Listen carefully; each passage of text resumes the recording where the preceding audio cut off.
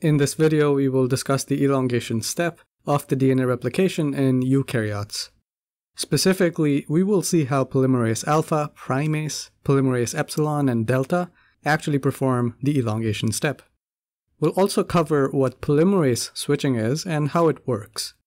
This will be part of the elongation dynamics section. Towards the end, we will see how Okazaki fragment maturation is performed. We will discuss all of this and try to contrast it with the prokaryotic replication as well, so you know how the two are different. I would recommend that you watch the trombone model of elongation video in prokaryotes before you watch this video. Moving from replication initiation, the elongation step is strictly speaking part of the S phase. This follows the origin firing where we saw the replisome assembly. Let's sketch one side of the replisome to understand how it all starts and then continues into elongation. I will not draw the other side because it is an identical process on the other side as well. So as we said before, the CMG helicase moves in the 3' to 5' direction. This is in contrast to the bacterial DNA B helicase, which moves in the 5 to 3' direction. But more interestingly, the helicase in prokaryotes has a DNA G primase, which makes the RNA primer. If you want details on prokaryotic helicase and primase, I have a separate video that you can check. Links are in the description down below. Now, in contrast, the eukaryotic primase is actually a subunit of a larger DNA polymerase called DNA polymerase alpha. The primase still has the same function. It makes the RNA primer by using DNA as a template. The bigger component of this is the DNA polymerase subunit, which is DNA polymerase alpha, and that makes DNA. So this polymerase alpha and primase has a dual function. It makes both RNA and DNA. Now, to understand how it works, we have to take a note that Pol-alpha primase is attracted to the single-strand DNA binding protein, RPA. The Pol-A specifically, as we will see, also likes to bind the A form of DNA. This form is found in the RNA-DNA duplexes. We have seen this in the prokaryotic replication video. First, the Pol-alpha gets to the single-stranded DNA. Now we can start visualizing how it all plays out one step at a time.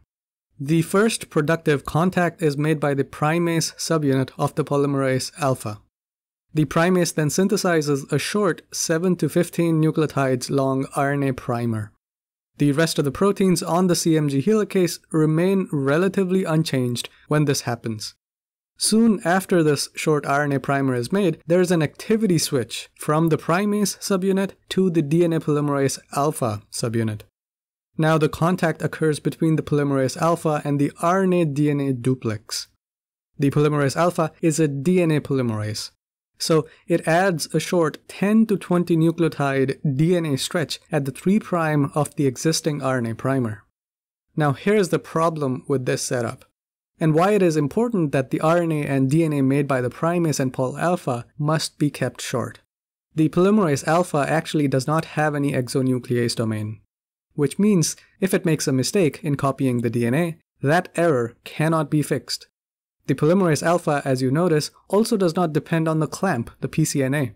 So inherently, polymerase alpha is also slow, and it can't really go that far.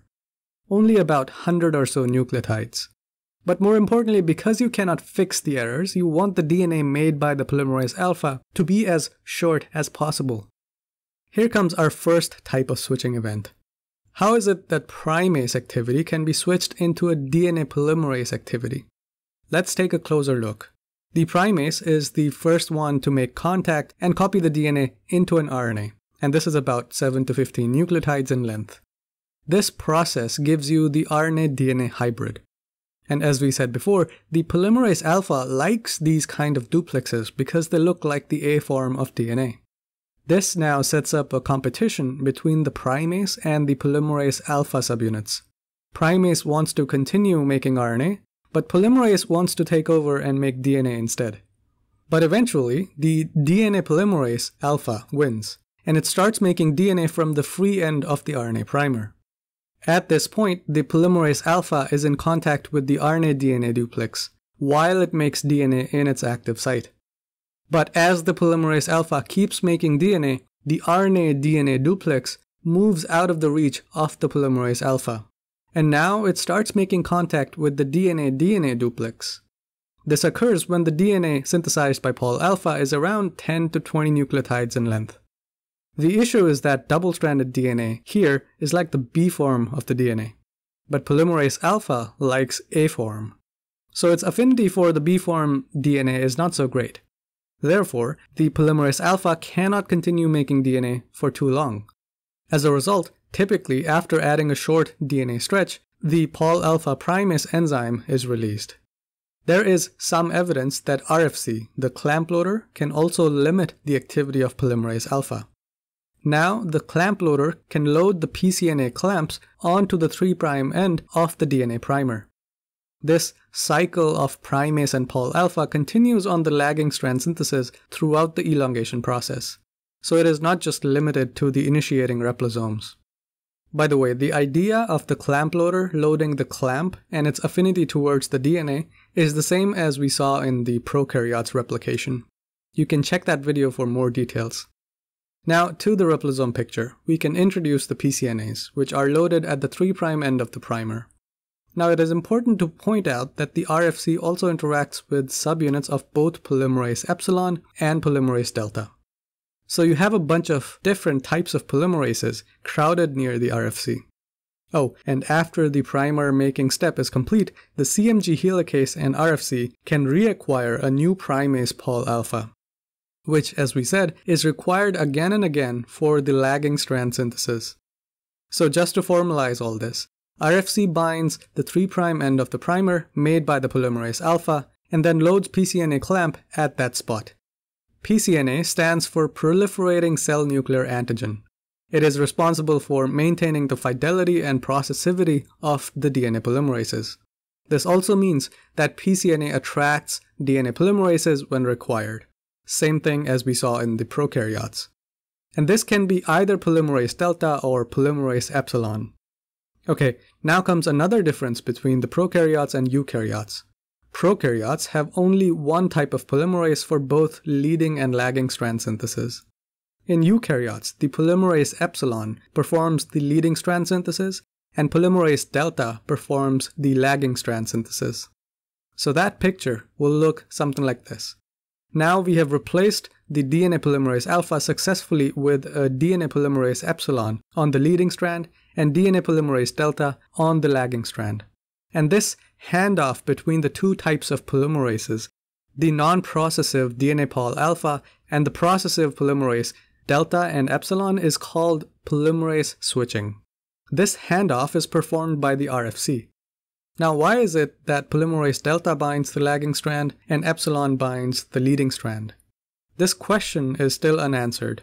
Researchers think that this is probably a result of how the single-stranded DNA is structured near the RFC, but that is all speculative. Actually, sometimes even polymerase epsilon can be recruited for lagging strand synthesis, and then polymerase delta can sometimes take over later. Anyways, after this ideal polymerase switching is done, the CMG helicase and RFC can reacquire new polymerases. And the CMG helicase keeps moving ahead while all this is happening. Okay, time for another difference between prokaryotes and eukaryotes.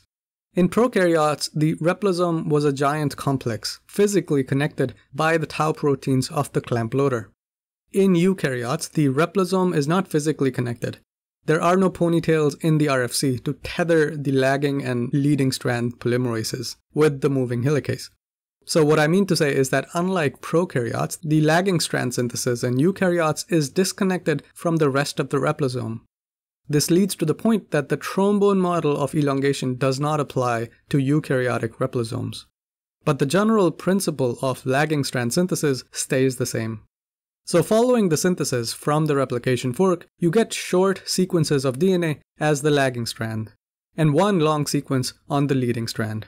The short stretches of DNA are about 200 nucleotides in length. Contrast this to prokaryotes. These Okazaki fragments are about 1,000 to 2,000 nucleotides in length. So eukaryotic Okazaki fragments are 10 times shorter. By the way, the DNA synthesis mechanism involving the metal catalysis reaction is the same as in bacteria, because many of the important domains in the DNA polymerase are conserved. I have a video link down in the description if you're interested in learning more about it. Let's talk about Okazaki fragment maturation before we end this video. In prokaryotes, both leading and lagging strands were made by DNA polymerase III, and DNA polymerase I then came in to perform the Okazaki fragment maturation. In case of eukaryotes, the lagging strand is synthesized by polymerase delta, and polymerase delta also performs the final Okazaki fragment maturation. A new polymerase is not needed. Now let's quickly go over this process. I will focus on the junction of the two Okazaki fragments A and B, when PCNA and polymerase delta arrive. The polymerase delta keeps moving on and synthesizes DNA while it displaces the strand containing RNA-DNA primer in the front.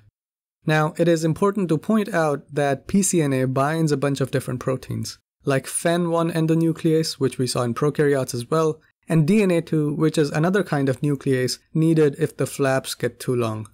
These two proteins help cleave this overhang or flap. In the eukaryotes, FEN1 is an independent enzyme. In prokaryotes, it was part of the DNA polymerase I complex. After this step, the polymerase delta may be released, and ligase, which is another enzyme bound to the PCNA, finally ligates the two DNA ends. The overall principle of this maturation is the same as we saw in prokaryotes.